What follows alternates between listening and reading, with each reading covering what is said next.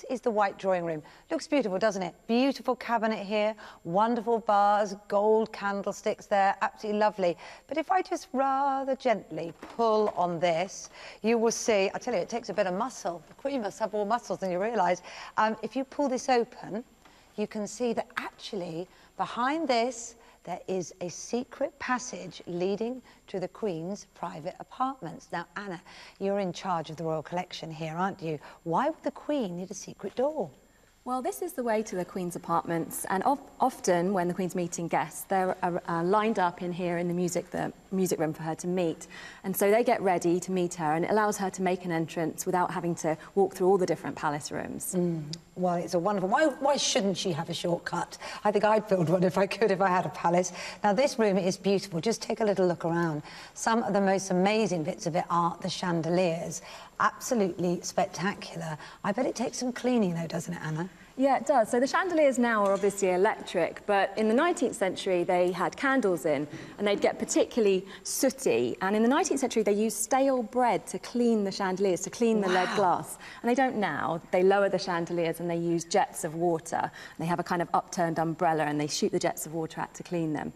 But yeah, it takes some upkeep, and each one has to be cleaned, obviously, individually. It is amazing. And every single room has a slightly different feel, all of them majestic. This one is so pale and light. Was that a conscious decision of the designer to have everything with a slightly different feel? Yeah, and obviously the name of this room is the white drawing room, reflecting the colours of the upholstery and the decor in here. And then we have the blue drawing room, which has blue silk upholstery. So, yeah, it just differentiates the rooms, makes each one special and unique.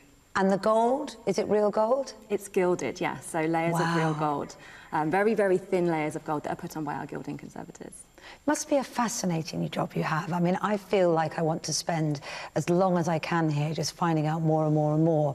Do you ever feel like you get to an end of what you know? Do you get surprised every day?